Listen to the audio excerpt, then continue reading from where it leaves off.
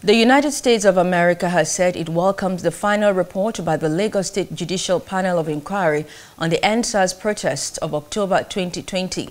The panel's report was submitted in a brief ceremony at the Lagos State Government House, Alausa, Ikeja, Lagos on Tuesday.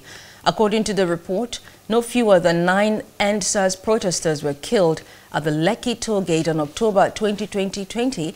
The U.S. has said it is awaiting the response of both the federal government and the Lagos State government on the EndSARS report. Hello, hope you enjoyed the news. Please do subscribe to our YouTube channel and don't forget to hit the notification button so you get notified about fresh news updates.